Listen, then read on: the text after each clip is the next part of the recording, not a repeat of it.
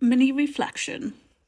This week I was talking with two friends about the gospel reading, and the question was raised, is there any person that could tell us, drop everything and follow me, and we would do it?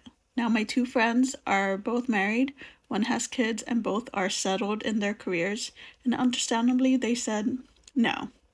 I, on the other hand, am child-free, single, and I'm just applying for, it seems, any job that comes my way. And I immediately said, if Taylor Swift asked me to leave everything behind, I would do so. And so one of my friends asked, well, what is it about Taylor Swift that would have you drop everything? And I responded, I don't know her as a person, but I know her as a brand. And she's been known to give fans thousands of dollars to help pay for medical bills or student loans. She's been known to send fans gifts.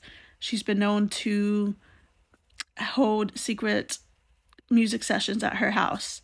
And I know that she cares about her image, understandably. So chances are that if she told me to follow her, there would be something good for me. But the soon-to-be disciples of Matthew don't have that reassurance. In fact, in the Gospel of Matthew, like in the Gospel of Mark, Jesus' calling of Simon, Andrew, and James occur abruptly. Jesus says, follow me and go. And at this point, his ministry has barely started and he is nowhere near a household name. This is in contrast to how the book of Luke frames it. In Luke, Jesus wows his soon-to-be disciples by causing their nets to be so filled with fish that the boats that they are in begin to sink.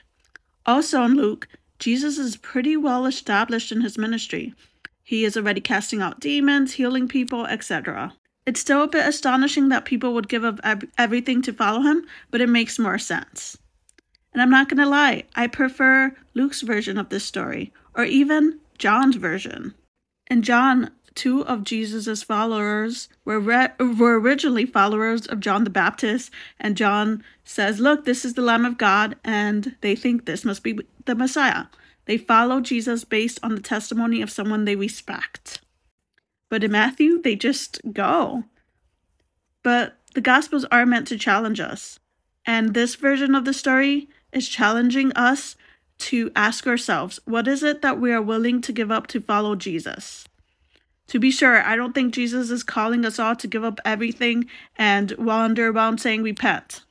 We might need to give up our understanding of success. We might have to be willing to not know what's going to happen for the next 5 years.